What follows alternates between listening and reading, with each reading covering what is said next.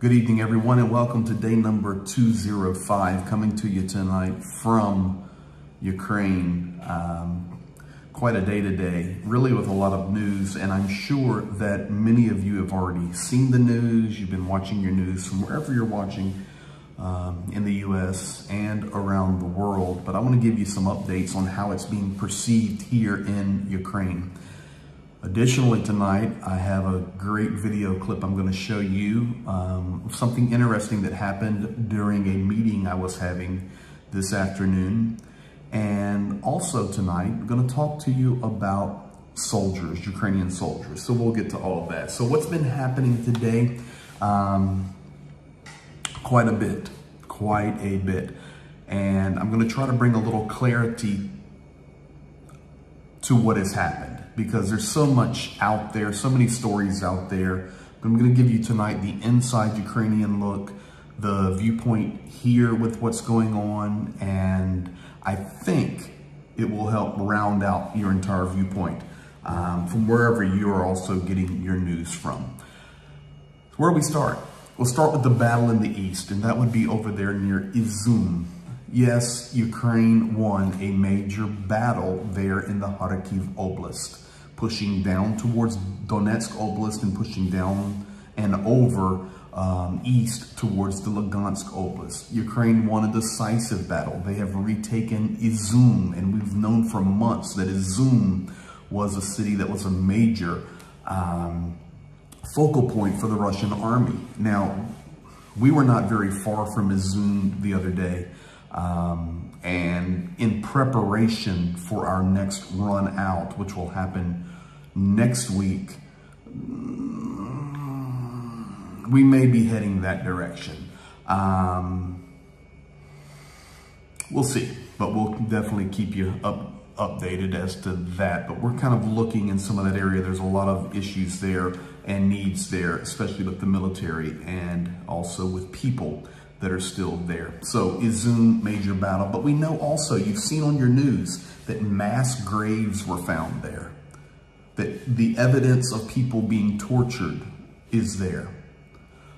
That is the truth, folks. One grave there alone had 400 people in it. That city is completely destroyed, gone, every building damaged, the evidence of people being tortured. So I have a question for you tonight. I want you to think about this for just a couple of seconds. What is it going to take for nations around the world, other than some of these small bulldog nations like Estonia, to declare Russian regime there at the Kremlin a state sponsor of terrorism? If that's not terrorism, then what is terrorism? You see, there's so many more things at play here. On the global economic scene, on the war scene.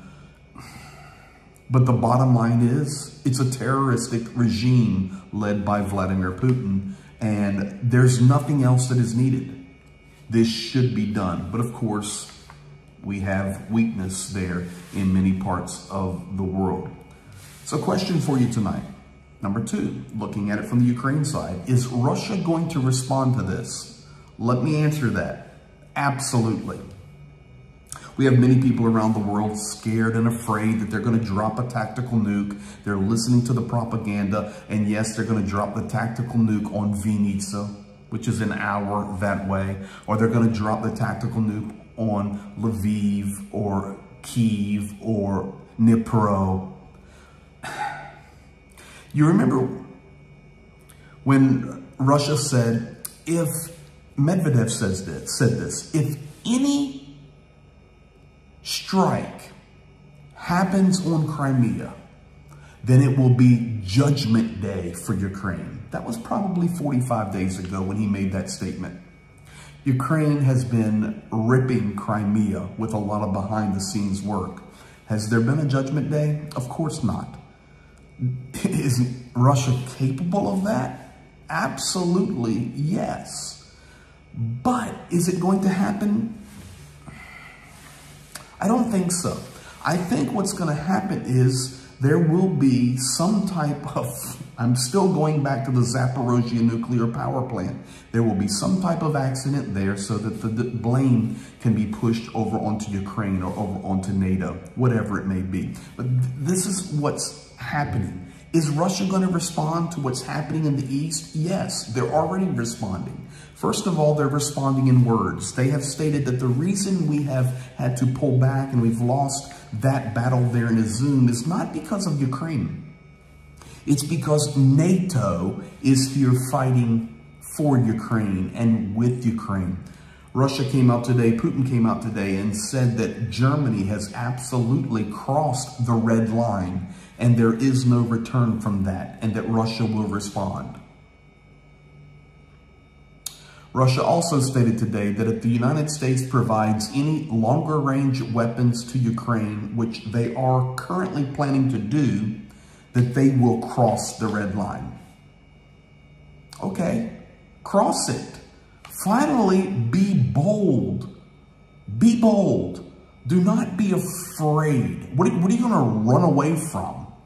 Be bold. You have to win this war. If not, they're coming for everybody else to stamp out democracy. We know that. We've got a great push now. Is Russia going to respond? Absolutely. Are they reinforcing in the South? Yes. Are they going to reinforce in the East? Yes. Are they going to continue to drop missiles and shell and do all the things that is happening currently? Yes. Are they going to make pushes back? Yes. But we're going to defend against them. Belarus today, Jamie was just talking to me just a few minutes ago. Belarus today is increasing their activity and even threatening pushes up in that northwestern part, which would be kind of straight north of me right now where I'm located. That would be in the Volyn area. That will be in the Rivne and Zhytomyr regions up there north on that Belarusian border, especially over toward that western corner of Volyn and Rivne. Are the nuclear power plants throughout Ukraine, 4 major ones, already threatened? Absolutely. Is electrical grid and infrastructures being attacked? Yes. Are they going to continue to respond? Yes. But now is the time to show ourselves stronger and stronger and stronger because we have made a decisive blow. With that said, this is some of the things we're looking at tonight. On our next run, which we are preparing for even now, our focus is going to be on the military. Right now, it is extremely difficult on the Ukrainian military because it's getting cold. It's getting cold at night and it's wet. It has rained about 7 days in a row here in Ukraine. There's been a little sunlight here and there, but every day there has been good rain. I have been right up at the foxholes. I've been on the lines. I'm looking and seeing what they need, and it's ugly. It reminds me a lot of that trench warfare that we read about or we've watched documentaries about in World War I, when the trenches would fill with water and it would be cold and they'd have to build platforms to stay above the water. And it was just a challenge. Ukraine and Russia both, they're facing that right now because it's so wet. And then when it's moist like that, it's rough. So our focus on the next run, yes, we will be taking some food to people that need it, but it's not our focus on the next run. Our focus is the military, warmth, gloves, other things that we will have to be taking and delivering to them. So we're working on that and we'll be updating you more on that. Let me flip over the page here. Let me see here. Yep, I'm right where I need to be because I'm doing it all by memory tonight. I'm on the road. So that's what we're going to focus on. Now tonight, we're going to answer the question on how do we know where to go? How do we know which military to meet? And this was some of the things I was sharing with you last night that would be interesting tonight. And I think you'll enjoy hearing about that. But before we get into that, I want to show you something that happened today. Today we were in a meeting and we were working on things, and we're locating product, we're locating gloves, we're locating blankets, we're locating other things that we will be carrying out to the front lines, and it takes days to make all of this happen. Plus, to be honest, we're zonked. That was 7 days of almost 7 days, 6 days of very difficult, nonstop running and gunning. And then, of course, being under the pressure of being there on the front lines. In fact, tonight, you guys remember Jamie and Prayer, he's a little bit under the weather, headache and stomach ache. And I just told him, I said, listen, I know you're tough, but the tough one's here. And so I've put him down. But it's all good. He's resting and he's actually starting to feel a little bit better. So hopefully tomorrow back to full power for him. With that said, we had a meeting today. And while we were meeting, I noticed that the young fellow that was serving the coffee had a unique t-shirt on. So I spoke to him and I asked him, I said, do you mind if I talk to you a couple of minutes? He says, no, let's have a talk.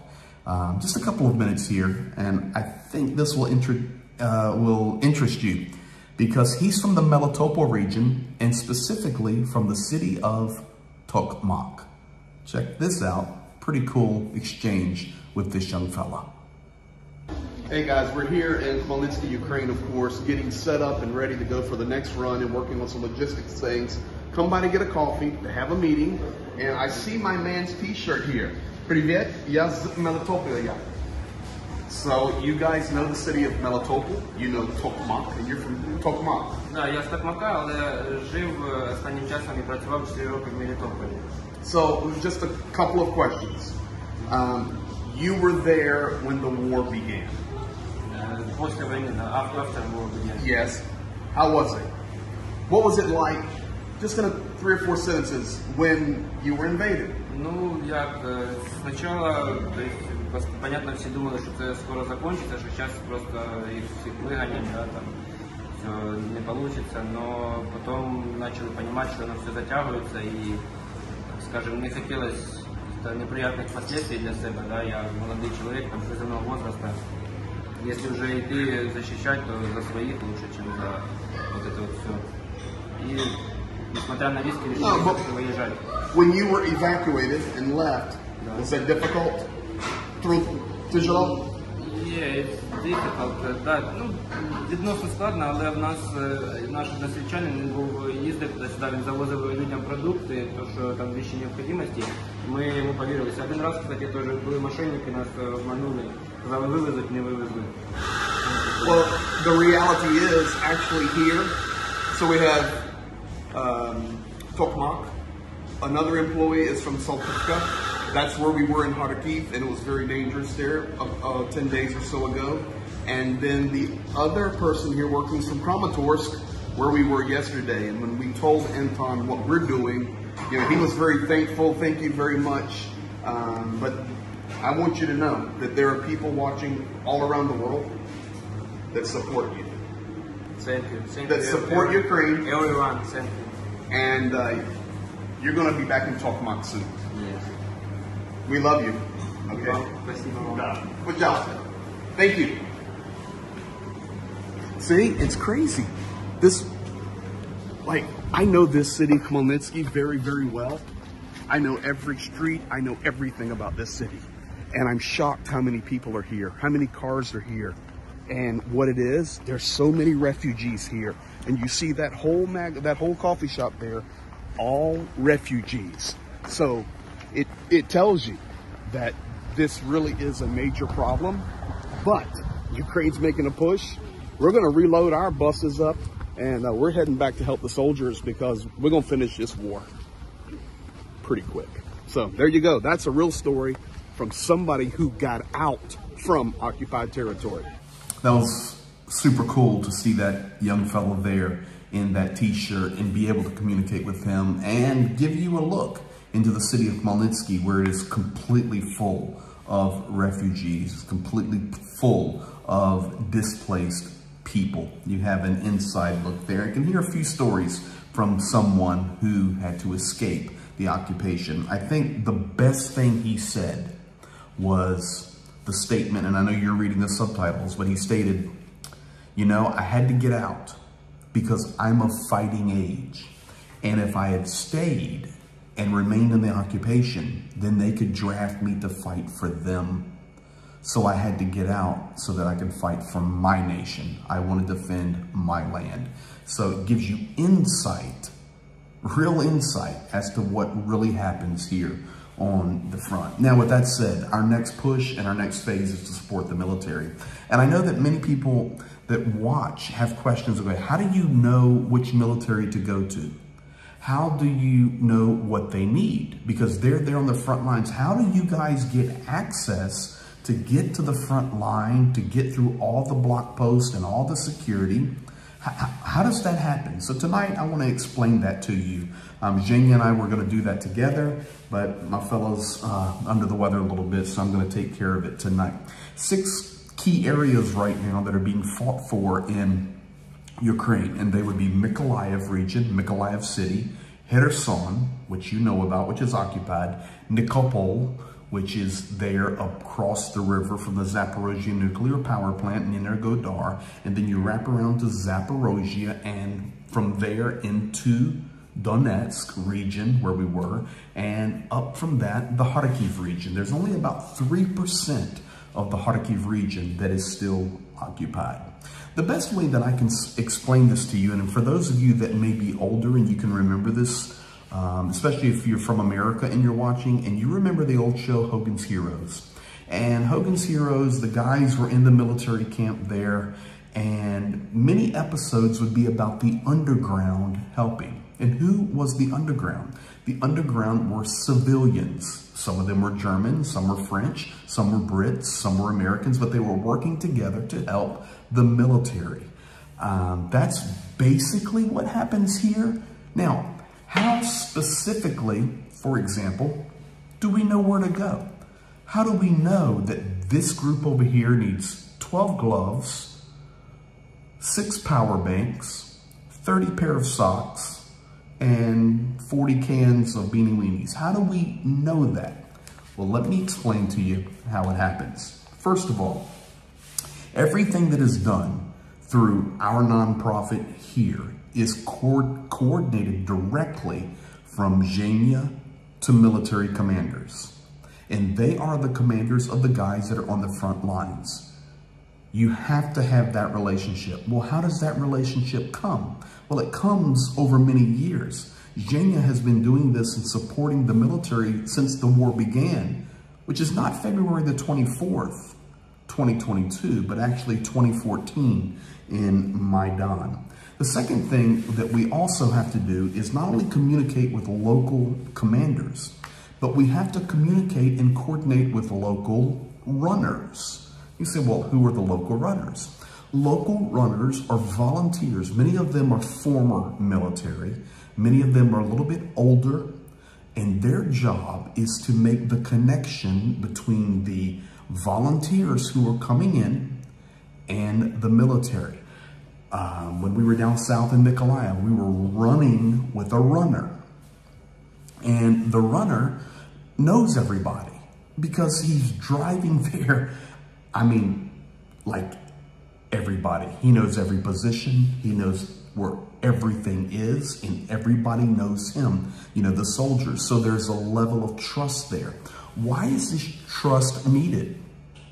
It's needed because there are so many spies here. So how are there so many spies here? Because they can speak the same language, Russian. Yes, Ukrainians can speak Ukrainian as well, but everybody can also speak Russian. So the spy issues are major here. This is why all the block posts, this is why all the deep searches, this is why when we come to a block post and when we pull up to the block post, I'm literally sitting over next to Zhenya and my American passport is out. I have it on my knee. We have the right van, we have the right marking. Zhenya has his documents. I'm wearing my, well, I've got my American t-shirt on tonight, but I'm wearing my Ukrainian t-shirts. I have my Ukrainian hats on, and they look and they just look and they see the passport. And they'll say, ooh, American. And Zhenya will say, yes, we're here working together to help. And then, okay, they do a quick check and it helps us get through. So these local runners and military commanders. Now, you cannot just come over here to Ukraine and say, I want to go volunteer and take socks to the military. You're not getting anywhere because there's no trust. The third key thing that happens for these military deliveries and military coordinated drops is trust. Only contacts with personal relationships can function. So there has to be a relationship developed. You remember a couple of weeks ago when we met that gentleman in the gas station there up near Poltava, and we told you it's a very important contact for us? Of course it is, because he can validate us to certain people. Fourth rule, no food can be accepted by the military unless it is a double verified contact. So what? Yeah. It's unbelievably coordinated and unbelievably crazy. Oh, why would that be? Because they get poisoned. I know you're sitting there tonight going, you're crazy. I said, no, I'm not crazy. I'm in a war zone. They get poisoned. So they will not accept food unless it's double known contact because they don't want to get poisoned. Meeting places and times are established. How do we know where to go? Sometimes we get right to the front, right to where the foxholes are. Literally, you're looking at it. Other times we may meet 3 kilometers over here at this meeting point.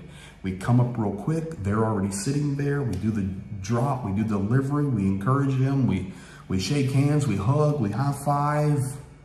I showed you pictures of soldiers that have no gloves. That's meeting places. And then they're gone and boom, we're gone. Why? Why do we have to go so quickly? Drones. I know y'all are going, okay, man, you're out there tonight. No, I'm not out there. I'm telling you and giving you insight in how this happens. We have to roll so fast. Why? Drones. Because the drones are up in the air and they'll see coming into that front line, the volunteers, and we're in this black van and here it comes. And then they see the military trucks coming. Well, what are you going to want to hit? That meeting. Why? Because they don't know what's being transferred. Are they watching? Of course they're watching. We deliver many times and the Russian forces are right up on the hill. We can't see them, but they're there. Well, who's telling us that? Military and the runners. Everything is super coordinated. It just doesn't happen. Let me give you a little more insight. Mykolaiv, Kherson region. I have a good friend in the United States. His nephew is fighting there and on the front lines, and he needs some supplies. But even though I know the guy in America, I can't just go down there and say, hey, give me his phone number, I'll take him some stuff. That's not how it happens. But right now, we are in process of making the right contacts. So my buddy that lives in America is talking to his nephew on the front line saying, listen, these people, Greg and Zhenya, are there. They have supplies to bring you. What do you need? Let me verify them to you. So you have an uncle telling a nephew, these people are legit. The next thing that will happen is the soldier there will tell his commander. The commander will then contact the guy in America. Through the nephew, they'll make a talk, they'll make sure it's real. At that point, then he has permission to contact Zhenya, or the number will be given to Zhenya. Then Zhenya makes that contact. It's all these double checks. It's super cool. But it's the way it must happen because of security, of danger of poison, of spies, of people getting in where they shouldn't be, and it's dangerous. So it has to be double verified. That's why many times people say, well, do you feel safe doing what you're doing? Yeah, actually, we do. We're not stupid. This is really double checked. Can anything happen at any moment? Of course it can. It can also happen to you right there where you're at, driving to the mall or to Chick-fil-A a little bit later. Yeah, of course, we're in a much dangerous place, much more. But we're doing everything we can by the book. You remember the first couple of days when we were doing the Kharkiv run, and on our video was Zhenya, me, Jody, and Sasha. Sasha has now been deployed. He is on the front lines in Donetsk. He's in Special Forces. He's already communicating with us. Now, of course, you know he's a boss. He's already communicating with us. I'm here, guys. This is my guys, and these are some of the things that we need, we do not have. So that relationship's already built. We're already working on the list of things that Sasha's group needs. And yes, we'll run it right there to him, and we'll see Sasha. It's how it works. It's kind of crazy, but it's very good, very organized, and very secure. I hope that gives you a little bit of insight tonight on how that happens. Now, what really makes you happy and joyful is after that happens, you get to see this kind of joy.